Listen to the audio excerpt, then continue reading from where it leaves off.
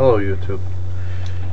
In this video I'm going to be talking about martial arts myths that can get you killed. I realize that I'm probably not going to be making a lot of people happy, but the fact of the matter is I would much rather have somebody be unhappy with me as for them to die from a stupid myth. First thing is going to be, first up is Gun Disarms. There is no round in the chamber. There is no magazine in the magazine. Well, this weapon is clear and safe.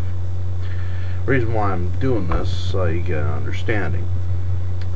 Anytime anyone is struck, their body contracts. End of story. Anytime anyone is hit, their body contracts.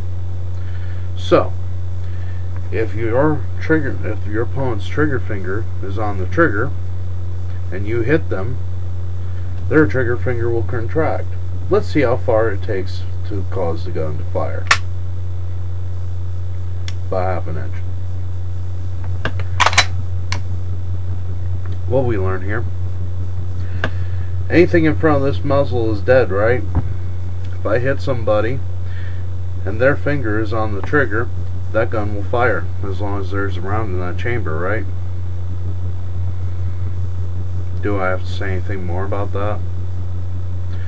If you quite honestly think you're fast enough to knock the gun out of the way and take it away and all that stuff to do the martial arts disarm, yeah, go ahead.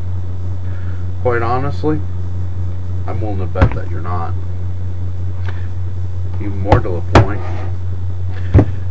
if it's a choice of simply giving somebody my wallet or trying to do a martial arts disarm, I'm going to give them my wallet.